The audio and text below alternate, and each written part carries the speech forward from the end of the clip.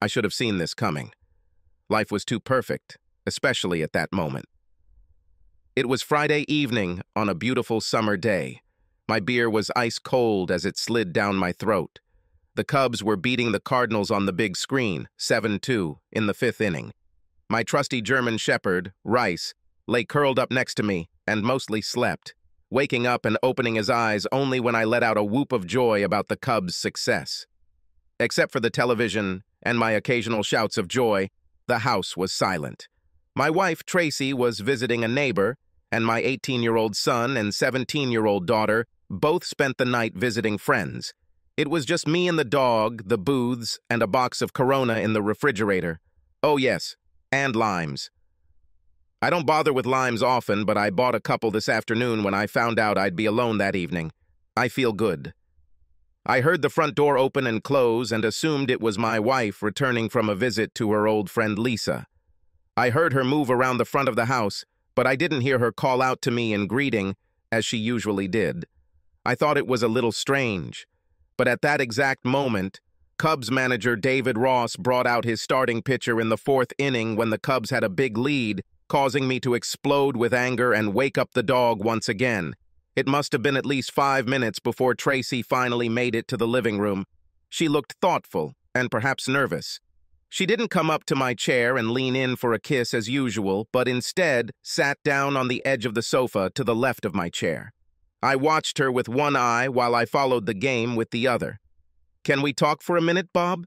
she asked, in a voice that I could barely hear over the noise of the TV. By this point, she had my full attention. "Of course," I answered. I noticed that there were beads of sweat on her forehead and she seemed to be breathing heavily. I wondered if anyone we knew had gotten sick or died. "Can you turn off the TV, Bob?" she asked, clenching and unclenching her fists. Turning off the TV in the middle of a Cubs game? She knew what she was asking. It had to be something serious. Death, not illness.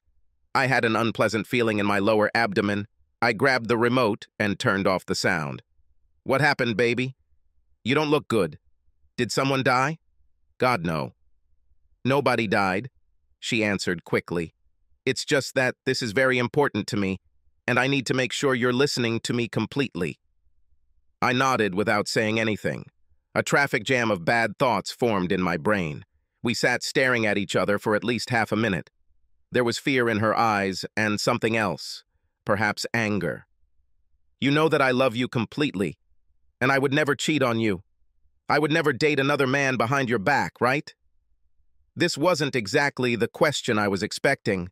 Suddenly, the dinner I had eaten earlier in the evening and the 2 beers I had drunk during the game seemed to want to come back, right there on the living room floor. I nodded silently again.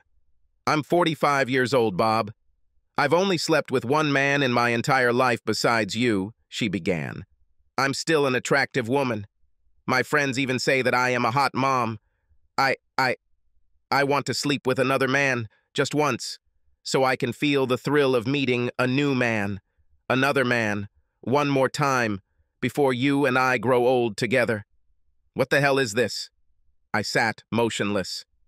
I don't know how long. It sounded like a speeding train was passing right next to my ears. No, absolutely not," I shouted back, jumping out of my chair. "This won't happen as long as I'm breathing."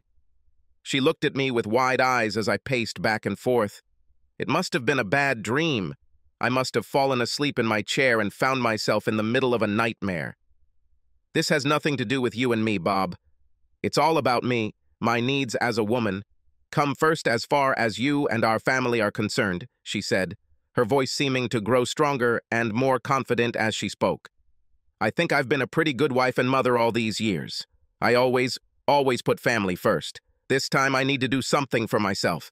I need to do this to feel like a sexy woman in control of her life. Don't you feel like a sexy woman with me?" I asked, realizing that I sounded like a whiny loser. "I tell you that I love you all the time. I think I'm constantly showing you that you are a sexy woman. I still lust after you, and I'm pretty sure I'm not hiding it too much. You do, and I like it, but it's about something else. My ego still needs validation. From men other than you, Bob.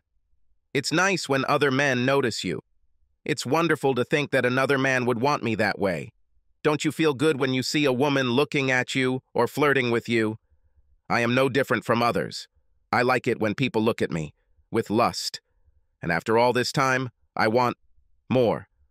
I'd love to experience going on a date, getting wine and dinner, so to speak, and then another man taking you and lusting after you. Just for one night. Not love, just lust, for one night. Then I would come home to you and be yours, to be a simple wife and mother for the rest of my life. You are anything to me, just not a simple wife and mother, blonde, I objected. You are all for me. I can't let you go to another man. I won't let you go to another man. You keep telling me that you love me. Why don't you show me how much you love me by giving me this? I know this is a big ask, the biggest, and it would be the greatest gift for me if you would allow me to do this, she said. No, it would be the greatest stupidity on my part to let you do this. If you really loved me, you wouldn't even ask, I said. Haven't I been a good wife to you and a good mother to our children? Shouldn't that entitle me to free travel? You had many more women than I had men before we got married. I'm just trying to even the score a little, she said. We actually never discussed numbers before we got married. All we really discussed was how we both believed in fidelity after marriage. And for your information, I've only slept with 4 women in my life, including you. Not exactly a long list, I said. Oh, I always thought so. You have much more experience than me, she said. You know much more than I do. I read a lot on this topic. I want to give you as much pleasure as possible. So it's still hard for you to say yes? She asked. Not only a categorical no, but also that I will be meeting with a lawyer first thing Monday morning to begin divorce proceedings, I said as shock showed on her face. But, she stammered. I understand how hard it must have been for you to ask for a pass, so that tells me you're really serious about this. That tells me you're not going to let it go so easily, I said. That means you'll end up going behind my back to get your way. I no longer trust that you won't do it. Unless you already did, and it was just a smokescreen to get permission after the fact. No, I swear to you that until now, I have not slept with anyone. I said I wouldn't cheat on you, and I meant it, she whined. But you would think that now that I know you want it, doing it now wouldn't be cheating, I said, looking straight at her. Her inability to hold my gaze told me all I needed to know. You want to destroy our family even though I haven't done anything yet? She asked hoarsely. If you finally have the courage to ask, it means you've been planning this for a long time. And that tells me that you've already chosen a goal. He was probably involved in planning this too. Lunch? Dinners? You've already cheated on me, at least emotionally. By the way, who is he? I asked. I didn't choose anyone in particular, she said, staring at a spot on the wall over my shoulder. The silence lasted about 15 seconds while I stared at her. She turned bright red when she looked at me and realized that I was looking at her with disbelief on my face. You don't need to know, Bob, she said quietly. You're right. I don't need to know. But I want to know the name of the person who is ruining what I thought was a wonderful marriage. You can tell me, or I can call all your close friends, and also your boss, and all your colleagues and ask them, I said. Her mouth dropped open in shock. You wouldn't, she began to say. I would not? What do I have to lose? My life is in a ditch and my marriage is falling apart. What should bother me? What about my embarrassment? She squealed. I shrugged and tried my best to hide my smile. Name? I asked sharply. Dan. Dan Wilson, she said quietly. Please, Bob, don't hurt him. I don't guarantee anything. I grabbed the remote and turned the game back on. She chuckled, brushed away her tears, got up from the couch and went upstairs to our bedroom. My eyes watched the rest of the Cubs game, but nothing registered in my brain. I can't even tell you what appeared on the screen after the game, but I know I sat in front of the TV for at least 2 more hours. Although I think I did a pretty good job of hiding most of my feelings from my wife, I was actually devastated. I had no idea that my wife was planning to sleep with another man. Looking back, I suppose I should have seen signs of her dissatisfaction with me, or her life, or something else. Over the past 3 months, Tracy has become somewhat distant, not only from me, but also from our children. In fact, my daughter Sherry was the first to notice. Asking me if Tracy and I had been arguing, I noticed that the intimacy between us had also decreased. Sex 2 or 3 times a week dropped to once every 2 weeks, and not for lack of trying. I wondered if some early changes were happening to her. Then there were phone calls that were received outside the room, something that almost never happened until recently, in addition to almost constant evening text messages.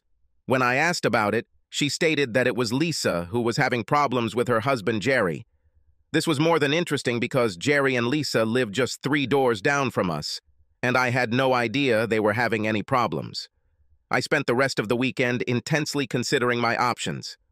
I told Tracy that I was going to file for divorce as quickly as possible, but first I needed to look into every aspect of it, my marriage and my family. I could certainly understand how another man could lust after my Tracy.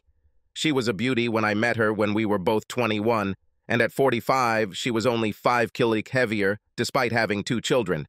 Her nice-sized breasts were combined with a firm ass, and her face made her look more like a 35-year-old. I always wondered how I came to know Tracy. She was clearly above my pay grade. Not that I'm a troll or anything, I'm decent looking. But guys who look like me don't often date the prom queen she was just 3 years ago as a high school senior. In junior high, we both took the same astronomy class at Purdue University. I took it just for fun, while Tracy needed the course to fulfill her academic requirements. I'm something of a nerd in that sense, and Tracy realized pretty quickly that I would be happy to help her pass the exam since science isn't her strong suit. It was nearing the end of the first semester, and we were studying in my dorm room when Tracy leaned over and kissed me hard on the lips. I kissed her back just as hard. "Damn, I spent most of the semester thinking you were gay," Tracy told me when we broke at the kiss. "No matter what outfit I wore, you never seemed interested." I was interested, but I wouldn't think it was mutual. "I was just trying my best not to drool in front of you," I said. We immediately became exceptional. I didn't have much sexual experience, but I assumed she had even less because she never complained and seemed quite happy with everything I tried in bed, thanks to my voracious reading on the subject. While all the other guys my age were watching porn, I was reading about the activities that everyone was watching. With Tracy, this came in handy from the very beginning. The second time we made love, I made her faint by running my tongue below her waist.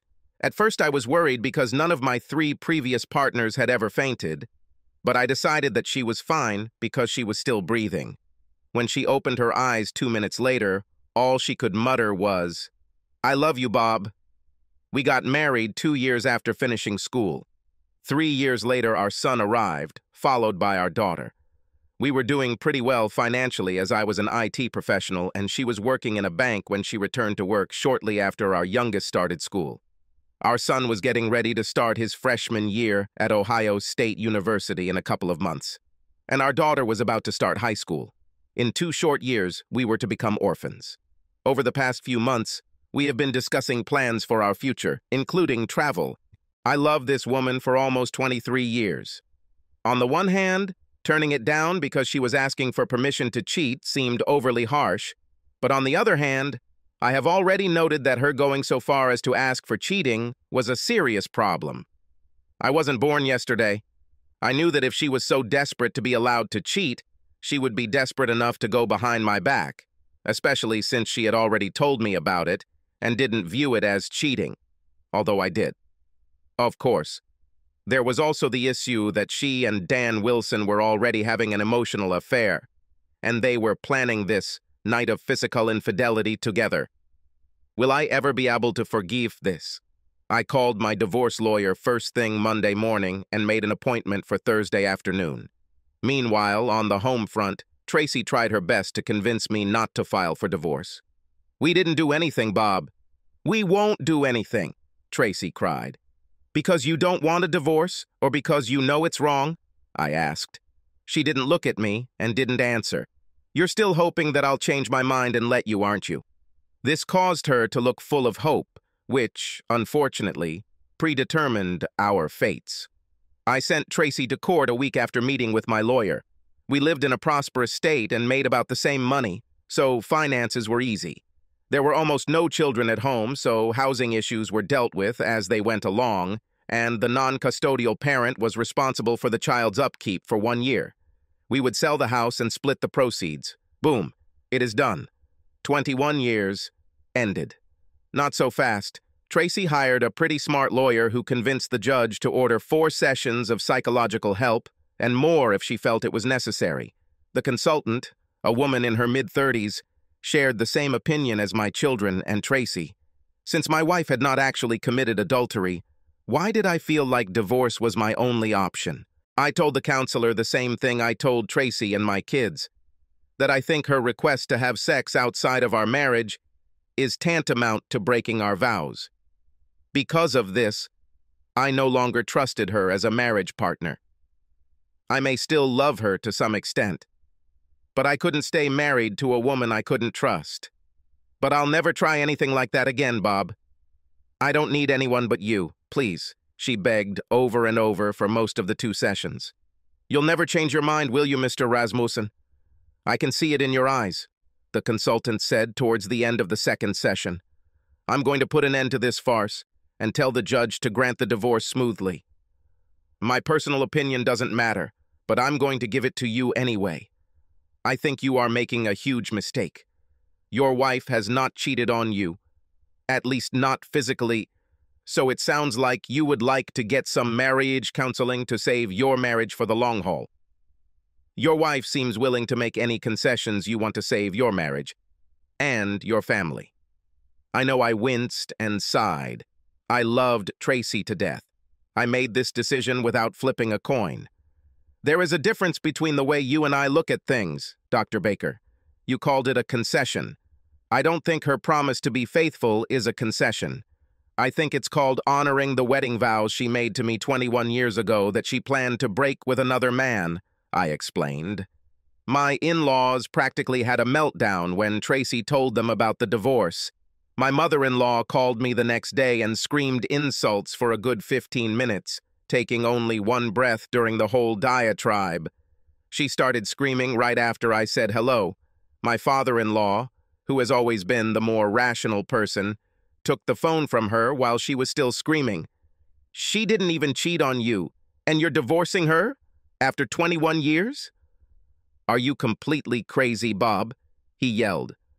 I told him my version of what happened, and I heard him make small, strangled sounds as I told it. From time to time, he would quietly say, "Really?" And then I continued. At the end of the conversation, he seemed much more depressed in spirit. Finally, he said, "Sorry, Bob," and quietly hung up. The following week, I moved into a 2-bedroom apartment next door. My daughter has decided to live in the house with my wife for the next year until she goes off to college. But I thought a second room would come in handy if either of the kids wanted to stay for a while. They were both upset with me, although they seemed to understand why I was divorcing their mother. I had a friendly phone conversation with my neighbor Jerry a few days after I moved into my apartment. I told him that his wife Lisa had a hand in my wife's plans with Dan Wilson, and that Tracy claimed that he and Lisa were having marital problems. I told him I didn't think he had anything to do with the end of my marriage, but his wife was somehow involved, and given how close he and Tracy were, Lisa was also looking for a young stud to have some fun with. "Oh, shit," Jerry croaked over the phone. "So you mean that I might have problems too? Does your lawyer give group quotes?" The phenomenon of social networks has both positive and negative sides. The good thing for me was getting all sorts of information about one Dan Wilson without even having to hire a private investigator. Saved me a lot of money. Wilson was a colleague of Lisa's and had transferred to the local office from Cleveland about 6 months before my marriage ended. He had a very pretty fiancée who was still looking for work in our city, so he came home almost every weekend to see her. I wondered if Tracy even knew about the guy's fiancée. Now everything is lost, except for the phone call I made to Wilson's fiancée. Shortly after this, I heard from some sources that Dan's wedding had been called off, and his fiancé had said that he could be with his old lady full-time. Did I mention that his fiancée was the daughter of a very rich man? 2 weeks before the divorce was final, Tracy and I celebrated 22 years of marriage. I had to admit that I was hurting inside about what I had lost, but the longer I sat watching Swan Song TV before dinner, the more I knew I was doing the right thing. I would have spent the rest of my life searching for evidence that she was cheating on me if I had stayed married. I knew with every fiber of my being that sooner or later she would find a way to cheat on me. She hated losing at anything and viewed not getting her way as a loss that needed to be corrected. I drank a single malt and was in bed by 10 p.m. Happy anniversary to me. My phone rang around 1 a.m. and I noticed it was my soon-to-be ex-wife. I thought about letting it go to voicemail, but since I was already awake, I answered the call. Ugh. Ugh. Ugh. Hey. Oh, hell yes! She screamed, apparently during lovemaking. I've heard those sounds often enough to know she wasn't faking it. There was another unintelligible squeal before Tracy urged her partner, presumably Wilson, to take her harder. I should have ended the conversation immediately, but I froze in place. I listened for another 2 minutes, long enough to hear Tracy's lover growl from his own release. Then I hung up before they started cooing at each other after sex, wishing I was on a landline so she could hear me slam the phone down. If I had even the slightest doubt that I was doing the right thing, it would seal our fate. On the advice of my lawyer, I got into the habit of recording all conversations with my wife. As I sat there, feeling like my blood pressure was about to skyrocket, I dialed my relative's number, and when my father-in-law confirmed his presence, I pressed play on the phone's recording app. I let him listen for a full 3 minutes, then ended the call. I was almost sure that this little one-act play would not be repeated in the future. Unlike my wife, I didn't use the charms of others until the divorce became official, and even then I didn't get a woman into bed for over a year. I admit that I had difficulties in my social life. It had been 24 years since I last went on a date, and since I never planned on dating again, I didn't keep up with dating developments. Stupid me. This turned out to be a failed strategy because the dating world certainly passed me by like a speeding freight train. I knew that part of my reluctance to date was in my head. I was afraid that I would be caught off guard again. I loved Tracy, and I never foresaw what would happen to me. There was not even a hint. The only thing that was easy to notice that had changed since the last time I dated was the attitude of the women. When I was dating, everything was one-sided. The man chose a target. The man invited the specified target on a date. If said target said yes, the man would choose an activity and pay for everything. These days, women seem to spend almost half the time being the huntress, or at least thinking about how the date should go. Sometimes they even paid for everything. There were times when I felt like a dinosaur trying to chase a cheetah. The date scene showed me that Tracy's sudden selfishness was not unicorn behavior. Along with feeling more empowered, today's dating women are definitely more self-centered. Many of them wanted their own way, even to the detriment of their partners. If it was good for them, then it would be good for their partners and their loved ones. Been there, done that, and all this recently. I'm not going to complain about the physical aspects of sex with a woman in her 20s. Okay, the first few times women nearly killed me. I was pretty sure I pulled a muscle. However, once I got used to physical intimacy, the level of pleasure went through the roof. I'm not saying Tracy wasn't good in bed, but at 45, she didn't have the energy and flexibility of a 20-year-old. Of course, I also did not have the regenerative abilities of a 20-year-old man, but I still knew something that would please a girl. However, it was not only about younger women. I've dated, and made love to, women ranging from about 25 to 55. I guess you could call me an equal opportunity enthusiast. However, I always primarily looked for women around my age, in my comfort zone, so to speak. It had been a busy week, and after finishing a meeting with a new client on the other side of town, I walked into the bar of an upscale hotel, still dressed in my suit. I sat on a high stool at the bar and ordered a single malt Glenmorangie. It was about 7 p.m. when I walked in, and about an hour later, a group of women from the bachelorette party were seated at tables marked reserved. There must have been about 15 of them, and they were all quite noisy. I decided to stay a little longer and watch the fun, so I ordered food from the bar. The bride-to-be was, of course, the star of the show, and I noticed she was a pretty girl of about 25 with waist-length light brown hair and big brown eyes. I admit that I'm a fan of long hair, so she kind of grabbed me and I focused on her for a few minutes before I started paying attention to the other partygoers. That's when I noticed her. I guessed she was about 40 years old, and from her age I knew she was a companion for the evening, an older mother hen who was taken along to look after the innocent, and not so innocent, younger chicks. The first thing I noticed was that she seemed a little nervous in her mid-thigh length black skirt, which seemed to ride up a little higher on her legs as she sat on the chair. Several times during the first few minutes, she tried unsuccessfully to pull up her skirt.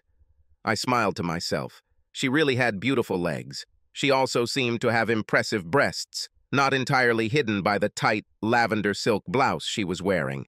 The blouse had a V-neck, with a cut that reached the middle of her large breasts and showed that her alabaster skin was not often exposed to the sun. When she wasn't worrying about the length of her skirt, she was looking down at her chest. I'm guessing to make sure there isn't too much creamy skin showing. Her whole outfit was probably a little youthful for her comfort, and I assumed it had been made for her by one of the young women in the group. I mentally praised whoever had chosen it and convinced her to wear it. The women definitely seemed to be enjoying themselves, laughing, drinking and eating, and when the three-piece combo started playing, several of the women got up and started dancing with each other. The women dancing together seemed to encourage the other men at the bar, who began to approach the women on the dance floor and those sitting at the table, with the exception of their companion. I waited about 10 minutes, and when no one moved towards the escort, I decided that the way was clear and headed towards her. She had shoulder-length, dark brown hair and bright green eyes that reminded me of Jacqueline Bisset in her heyday. Equally important, she was not wearing a wedding ring. She blushed a gorgeous pink when I asked her to dance. At first she hesitated, but then she agreed, and several young women sitting nearby expressed their sorrow to her as she stood up, straightened her skirt, and took my hand. The first two dances were quick, and I had to silently thank my ex-wife for insisting that I learn to dance. The next dance was slow, and I was a little surprised when she pressed her curvy body against me.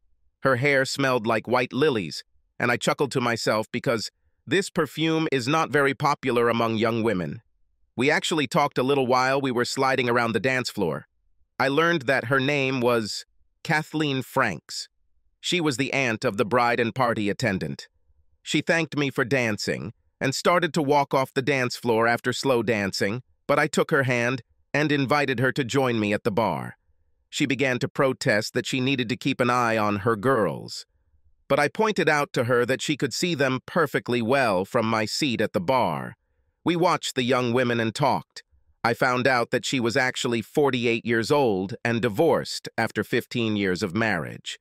She told me that her husband, a man of means, traded her for a trophy wife who was 27 to his 48 when he married her 3 years ago.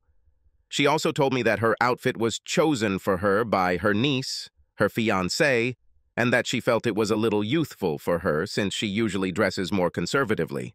I commented that her outfit suited her perfectly, and I was completely out of my mind when I told her that I absolutely loved her sexy heels.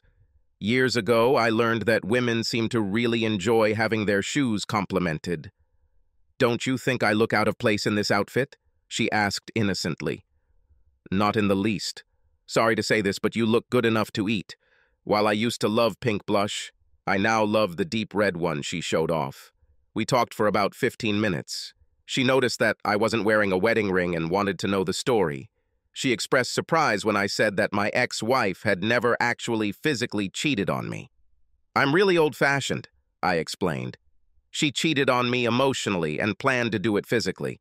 I couldn't trust her anymore. You don't tell someone you love them, but you want to have sex with someone else."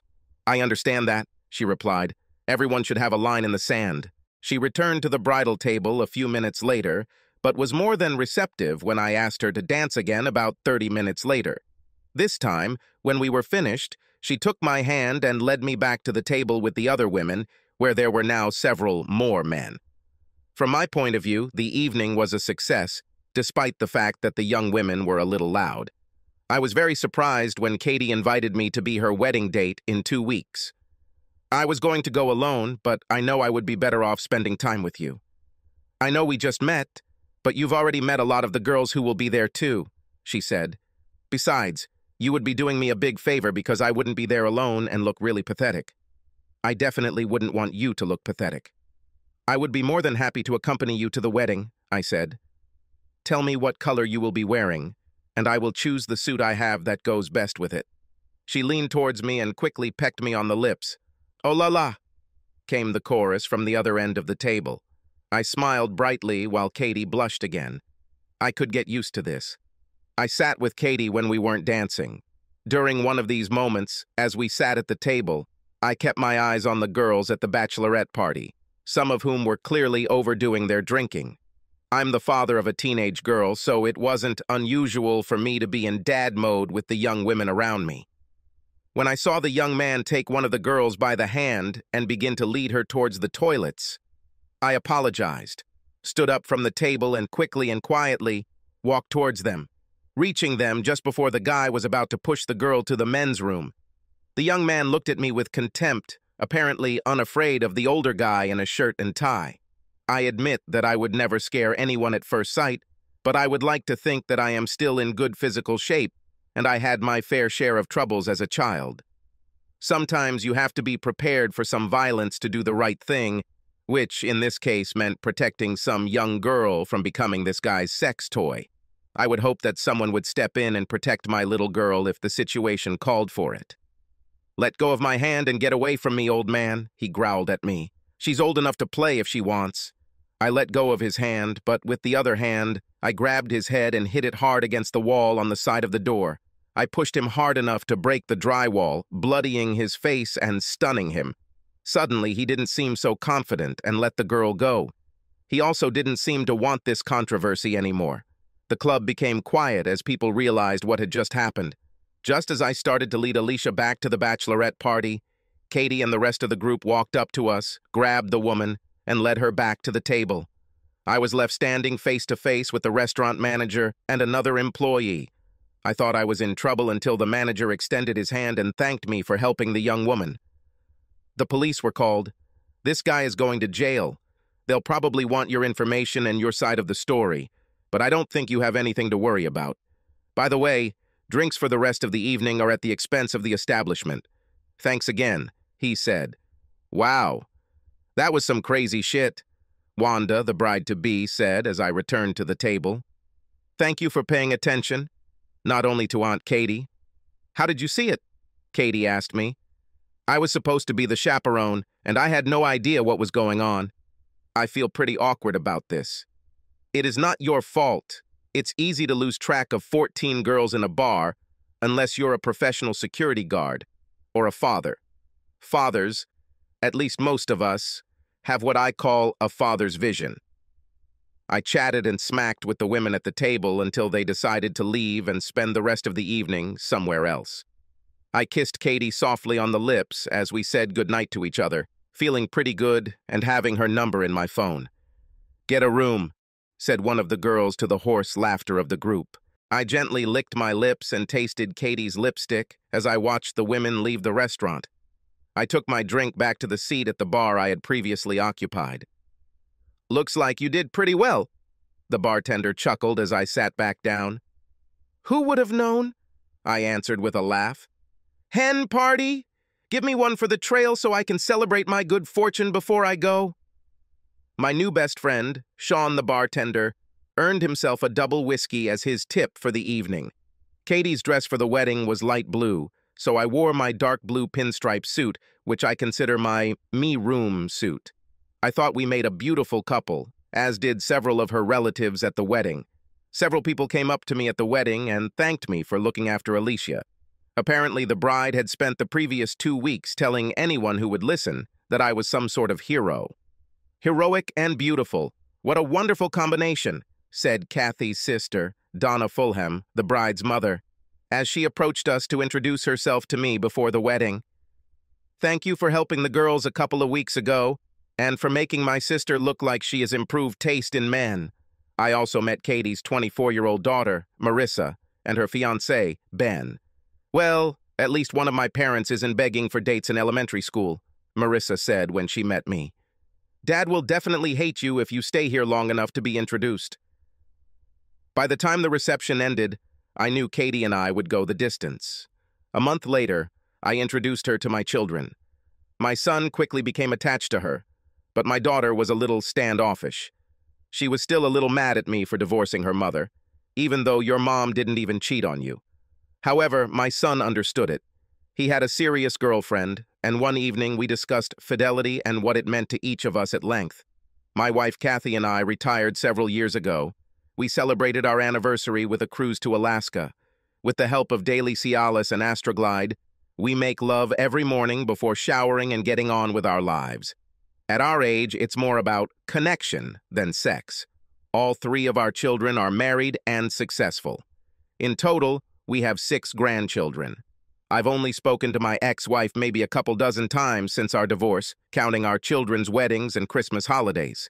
She was married and divorced a second time. My kids tell me that she blames me for her life being the way it is. "I never actually cheated on him," she still tells them. "Some people just don't understand it.